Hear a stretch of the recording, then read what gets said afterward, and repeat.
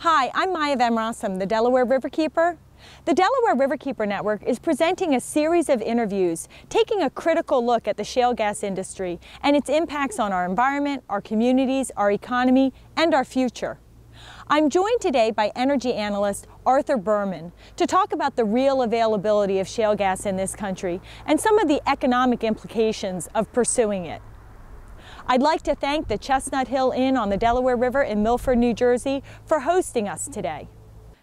To really have a secure energy future, I'm not talking about necessarily energy independence, but a secure energy future, what should we as a country, as a people, as politicians be doing today to have that brighter future?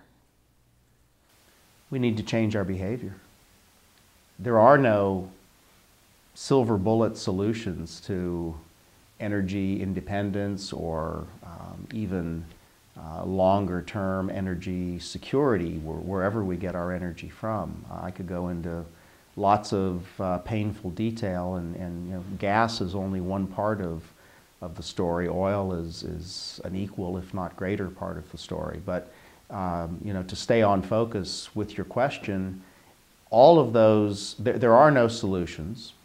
The solutions, if they're out there, are very, very long term, so there are no short-term solutions. And so there are really only two things that we can do today. And one is efficiency.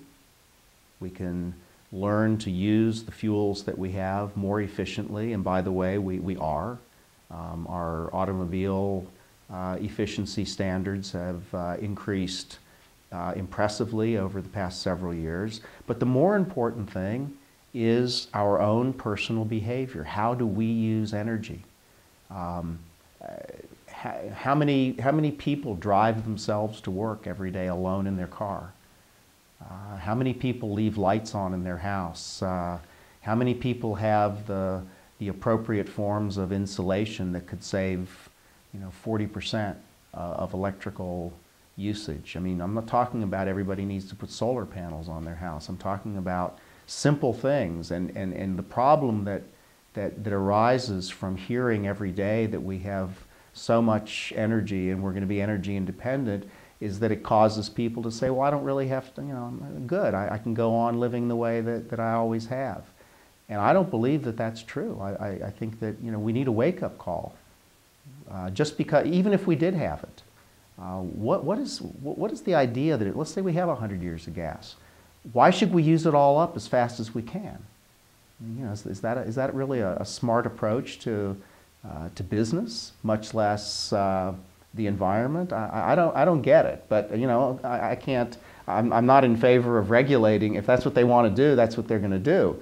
But really and truly, the whole solution or the part of the solution that we can work with is on a very personal level. We've got to change our behavior.